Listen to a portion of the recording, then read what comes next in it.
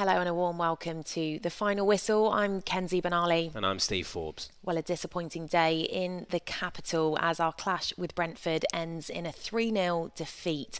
Now, former Saints captain Dean Hammond and NBC's lead soccer writer Joe Prince-Wright are back with us to discuss that one. Joe, we'll come to you first. How would you sum up that Southampton performance today?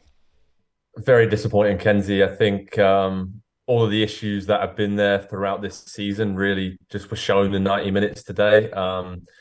Lack of awareness, a lack of sort of tactical focus, I would say. And all three goals, very similar situations. And it's just been pretty naive mistakes all season long. So that coupled with just a lack of energy, it seemed, going into the attack, and just a lack of belief, I think, is the biggest worry and concern for me today. At least a few weeks ago, there was some momentum after the win at Everton. There was, a sign things were getting in the right direction. But today was one of the worst displays of the season. And I just think it was very disjointed. And again, Brentford are clinical, ruthless. We spoke about that before the game. They make the most of those chances when crosses come into the box. They're very smart, very savvy.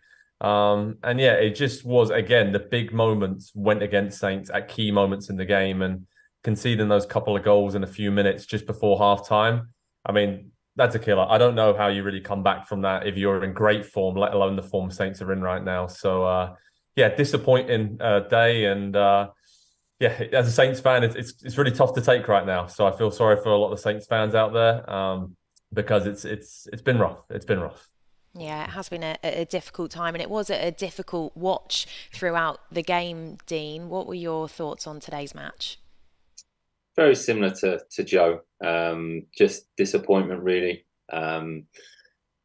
Especially with the second goal. I think that kind of killed the game, really. And I would say that's probably down to a little bit of inexperience in that moment. And I agree with Joe. There seemed to be a lack of energy, really, a lack of urgency with the defending. To be fair, there were some great blocks before Brentford scored, and I was thinking, okay, we're holding on. Could we get to half time then? Maybe make a couple of tactical change, probably a couple of personnel change, bring a bit more pace onto the pitch, but concede one and then concede two, it's very difficult to overcome that. Is it a hangover maybe from midweek in terms of physical output, mental output with going out in the cup competition, the disappointment of that? Maybe. Yeah. But it was just a below par performance from the players today. It was difficult against a team that are aggressive, that are going to be in your face. They're going to do the basics really, really well. They're going to get a lot of crosses in the box. They're going to counter attack on you at pace, real intensity in their play, and they're ruthless, really, Brentford, and they were very, very good with that today. But yeah, just that willingness to win the first contact, to win the header, to stay with a runner, to win a tackle. I mean, the second goal was the evidence of that. Southampton missed 2 tackles. It can't happen. It really can't happen at this level. Maybe one, the second one. Someone gets past you, you've got to foul them. And that's what I mean with the inexperience. If someone gets past you in that and they're breaking on you, just make a foul. It's an intelligent foul. Slow the game down, stop the game, get a half time at 1-0. Then Southampton maybe come into the game a little bit, change of shape, went to a more traditional 4-4-2. The 2 new signings came on and did okay and have some experience of the Premier League now, but nothing really changed. I actually thought Theo Walcott came on and did pretty well. He was a bit of a positive of today, almost scored, but again, it's just not dropping for Southampton. But when you're in this position, you have to make your own luck.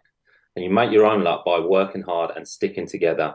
And Southampton were below par today, and that's the disappointment. If you lose a game because the team is better than you, you take it on the chin and accept it. But when you haven't quite put the energy in and the commitment that Southampton have of late, then that's the disappointment in my eyes.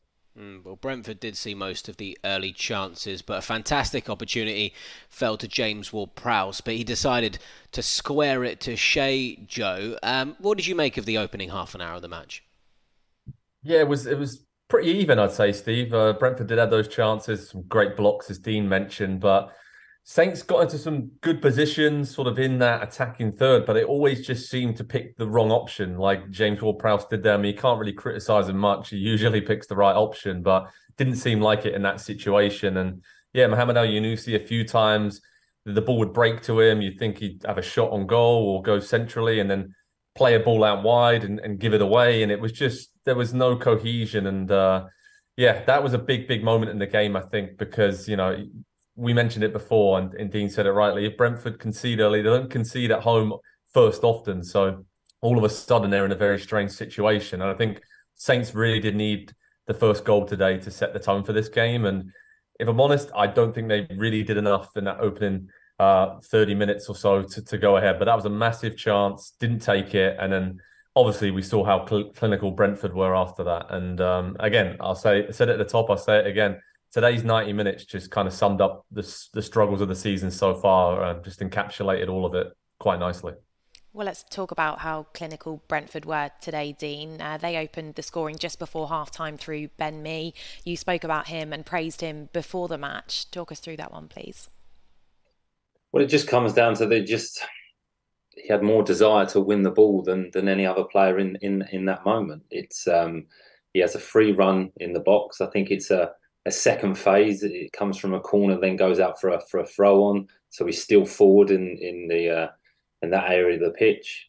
It comes from not getting enough pressure on the cross. So Brentford don't do anything fantastic. There's no real overlapping run, no real combinations to confuse or outsmart the Southampton players. Again, it's communicating, players going with their man, getting close to the ball, stop the cross.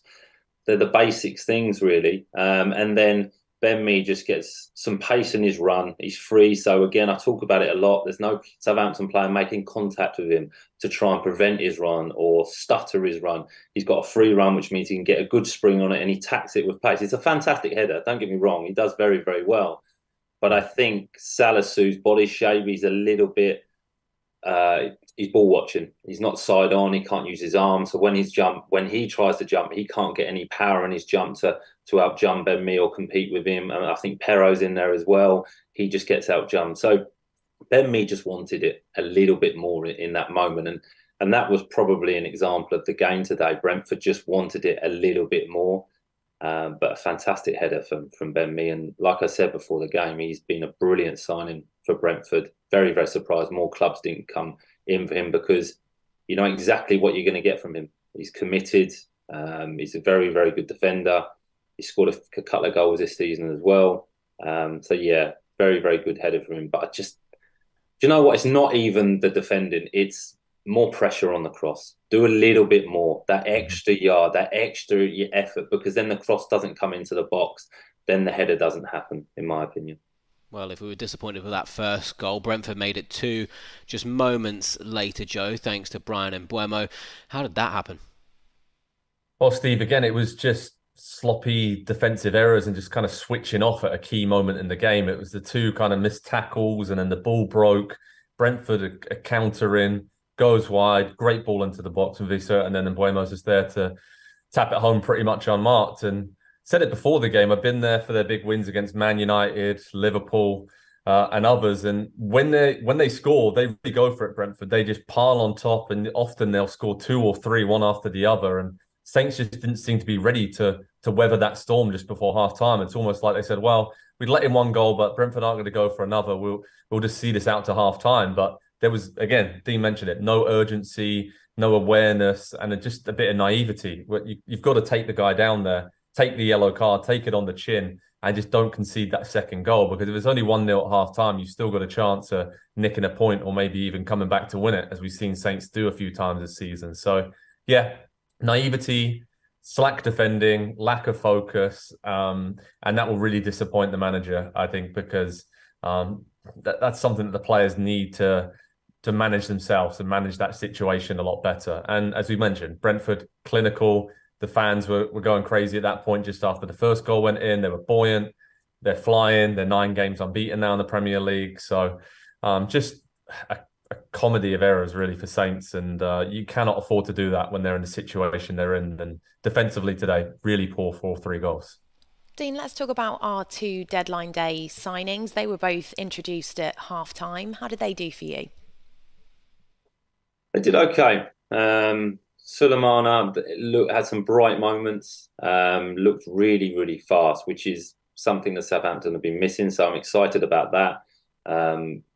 Was confident in possession when he got into situations where he could take his fullback on. He did. And like I say, he had that turn of pace. He had that one moment in the second half, obviously playing on the left-hand side, where he cuts in and has a strike at goal and forces the keeper to make a save. So he looked nice and sharp, which is great because you don't want him to have to take too long to get up to speed and settle in. You want him to hit the ground running. So he looks an exciting player. And, you know, if you can get him really firing, I think he can create chances for Southampton. I think he can score goals, but he looks really, really powerful. So yeah, he did okay. I'm sure there's lots more to come from him, and I'm sure he'd be glad to get his debut out of the way. When the striker came on, he did okay. I think he will need a little bit more time, if I'm honest. Pinnock, I think, dealt with him very, very well. Competed in the air and the aerial duels. They had together. I would say Pinnock came out on top. But one thing that I would be a little bit wary of, that we went a little bit too direct when he came on. We looked for that ball every time. I think there was opportunities where even James Ward-Prowse maybe could have had a strike at goal, but he's looking for that big diagonal ball. We used to do it a lot with Ricky Lambert, and it used to be really, really effective. So it can work, and it can, you know, if the long ball goes in, you win a knockdown, you've got runners from midfield, may get a strike at goal, may get another second phase of play. So it can be effective, but I'd just be wary that we don't go all the time. Southampton got some good technical players. You still want to get the ball to Fleet and mix it up. So they both did okay, but they'll need time to settle in. But they both got attributes that can really help Southampton. Joe, I know you just spoke about the disappointment of Southampton as a defensive unit, but maybe one positive could be Mo Salisu. He made a number of important challenges and a goal line clearance. How did you assess his overall performance? Yeah, those parts are very good. Steve obviously cleared that shot from Tony off the line in the second half and was throwing his body everywhere, but he just seemed to be kind of fighting the fires on his own back there a lot and just making last-ditch efforts. And Dean mentioned it earlier, for Brentford's first goal, I think you'll be really disappointed with the way that Ben Mee was able to get a run on him. It was a great cross. And again, you have to stop that cross and not allow Mbeumo that amount of time to pick him out. But again, Salisu, I think, was just, his body position wasn't right.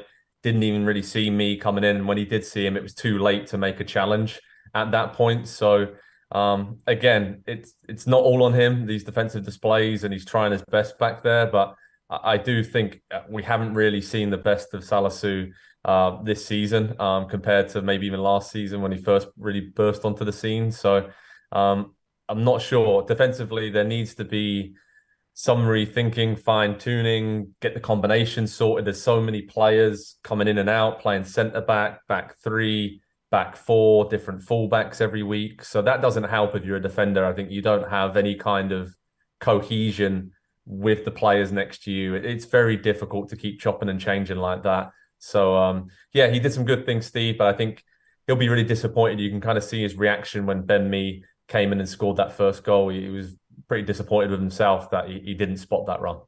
Well, Saints had a couple of good chances as the game wore on through Theo Walcott and Shea Adams, but then Matthias Jensen just finished the game off. Dean, how disappointing was it to concede again at that stage after starting to finally put on a bit of pressure to Brentford? Yeah, I agree, Kenzie. You know, at that moment with the chance with Theo from the corner and Brentford blocked it off the line, you're thinking, okay, if Southampton could maybe snatch one here, then we could make a game of it towards the end. Then Theo goes through from a ball over the top, comes out, almost lobs the keeper. The rebound falls to Shea. He has to react very, very quickly with his header, and it just goes wide. Again, if you're higher up in the league and you're winning games, one of those goes in 100%. And then a sucker punch again. But I feel as though Brentford were kind of in cruise control second half, really. They knew that the game was won. And it's a brilliant cross. It's a very, very good cross. But again, not enough pressure on the cross. He has too much time to get his head up and look exactly where he wants to put it. It's too comfortable for the Brentford players. And then again, Jensen comes in at the back post from a midfield run, and he's not spotted by Perraud early enough. Now that's either Perraud going with the run and coming a little bit more narrow, again getting contact with him so he doesn't have a free header, or communicating with Salisu to allow him to open his body up to tell him there's a man coming so he can spot it and he can challenge for it. So it's those I'm calling them simple things, but the basic things of talking to each other, of spotting danger, of being aware that potentially there could be a cross coming in. You're better going narrow, thinking a cross will come in, the ball goes back, then you can move out. It's kind of the other way at the moment, thinking, well, a cross won't come in. If we win the ball back, then I can counter it quicker. I'm not saying it's lazy, but it's the easier option where actually I'm getting back in position to defend the goal, then I can attack if we win the ball back. So it's the simple things that will probably disappoint Nathan, because I'm sure he's been working on these things with the players since he's been at the football club. I'm sure he's been drilling it into them.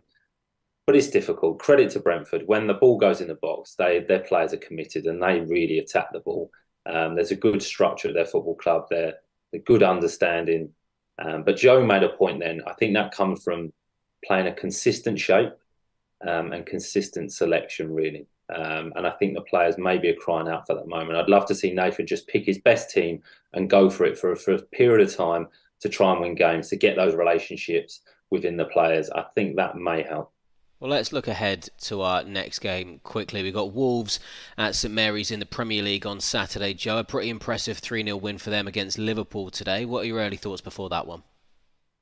Yeah, I mean, not the best time to play Wolves, particularly when they'll be full of confidence after that result. But that's been coming for them. Lopetegui, since he's come in, great tactician, defensively very solid, all of his teams. We saw that with Sevilla and the success he had there. So thought that was a very good appointment when they made it. And yeah, they look like Wolves again, right? I mean, for a while they lost their way, but it's kind of like when they first got promoted back to the Premier League, when they were hard to break down, good on the counter, whipped crosses into the box. And yeah, that's what they did against Liverpool today. So I hope, as Dean mentioned there, that in the next week before this game, the new players can be integrated. You can have a settled lineup. And now that they've made all these signings in the January window, they can actually work together on the training ground all week long and know their best lineup. I think that's key for Saints now. And I'm going to go ahead and say it. This is the biggest game of the season by far. If you look at the points tally, Saints really need to win this. If they beat Wolves, they're only 2 points behind Wolves, and they just stay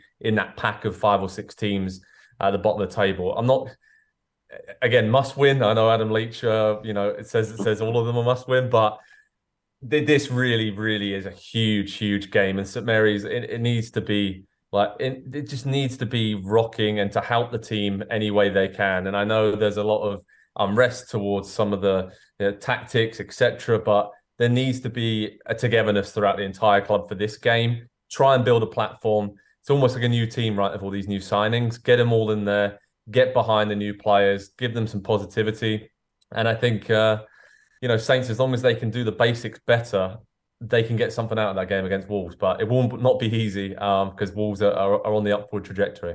Dean, how are you feeling about taking on Wolves? And do you echo those thoughts from Joe that it is indeed the biggest game of our season so far? I think it has to be, Kenzie. What is there, 17 games left? I think every game till the end of the season now is a cup final. I know that's an old saying, but it's true. Southampton really need to improve, and it starts against Wolves. Wolves are coming off a fantastic result against Liverpool today. They'll be full of confidence. But look, Joe's made a great point. We all have to stick together, and that includes all of us. If we can create a brilliant atmosphere at St Mary's, make it intimidating for the opposition, and then the players play their part. They play on the front foot. They win tackles. They run. They show that commitment. Then they can definitely beat Wolves. Because look, last time we played with home game we put a really good performance in against Newcastle. If we play like that, we have a good chance. Now, a settled team, a week's working with the team on how to beat Wolves, I think is all you can concentrate on. Forget the rest of the games coming up, the 16 after that. Can we beat Wolves? Can we get closer to the group? Because I'm looking at the table now. We're 3 points from safety. I know West Ham have a game in hand. It's nothing. It's not a lot. It really it isn't. So if Southampton can continue that improvement. If you take today away, continue that improvement that we've seen. There has been some progress. Settled team, real belief from the players, and try to win a game and enjoy it as well. The only way you're going to win is by enjoying it, but that comes from hard work and sticking together. And these players can do it. We just need the support from all of us. Okay, good stuff. Well, Dean, Joe, thank you so much for joining us again today. Well, the Saints remain rooted to the bottom of the Premier League with a 3-0 defeat away at Brentford. Next up in the league, it is the visit of Wolves to St Mary's on Saturday the 11th of February. We'll have another Saints Live for you then. Until then, take care. We'll see you soon. Bye for now.